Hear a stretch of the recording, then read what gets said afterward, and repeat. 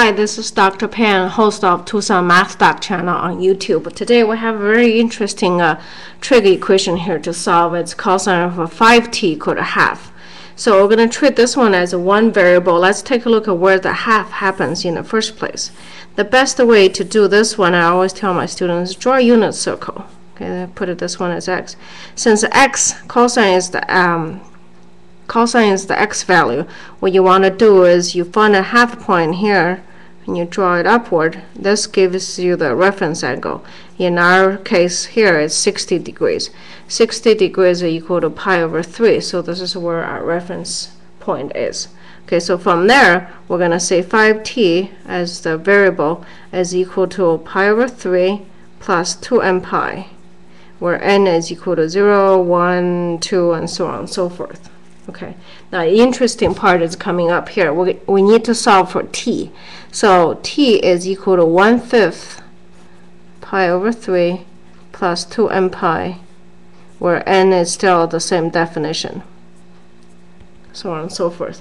Now, it's customary that we find the first the angles, the t, within the 0 to 2 pi. So now, if your teacher didn't ask you this on the test, that's fine. But typically, when I put this kind of question on the test, I ask students to find me all the possible angles in the first 0 to 2 pi.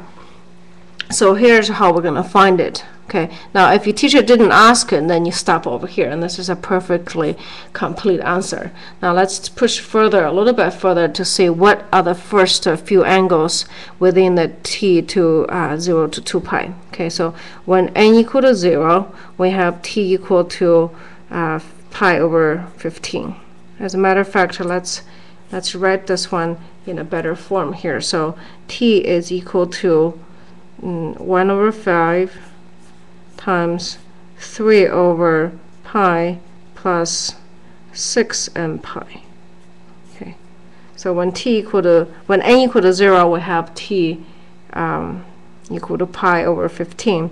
When n equal to 1, we have t is equal to pi plus 6 pi over 15. Okay, that's still less than 2 pi.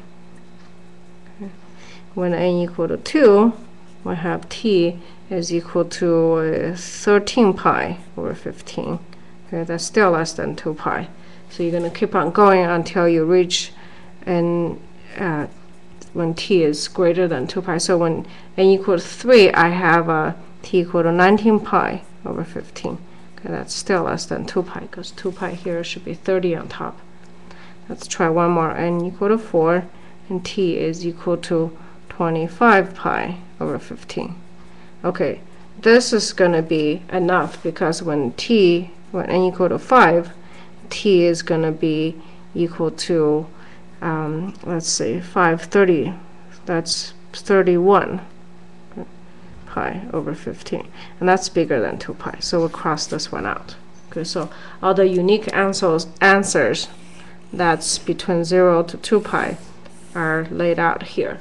Now, once again, if your teacher didn't ask you this on the test, don't bother to do this, because it does take quite a bit of time. And perfect legitimate answer is right over here. Okay, now most teachers do ask you find when t is between 0 to 2 pi, find all the possible angles. And then what you do is you go through this process we did here. All right, hope this helps. Have a confident day.